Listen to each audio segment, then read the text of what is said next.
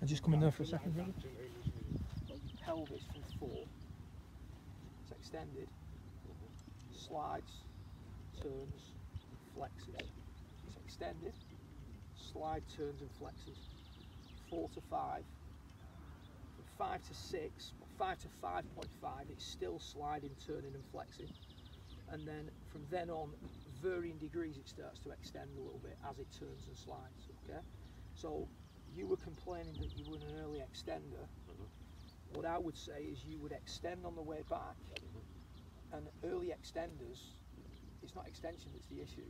Early extenders don't get back into flexion. Now as you're getting back into flexion, your lead knee is doing this.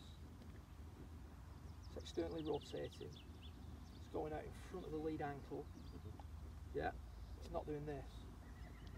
And it's not doing this. Yeah.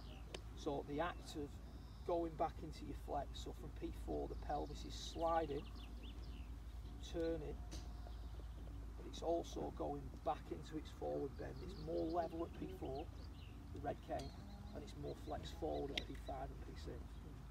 Yeah? So again, there's 3 things that are happening, and you're going into the ground. As you do that, the centre of the arc, your left shoulder, goes down and forward, which is this move you see all these good players going into the ball like this. Now once you're there, you can extend as fast as you need to depending on the club you're using.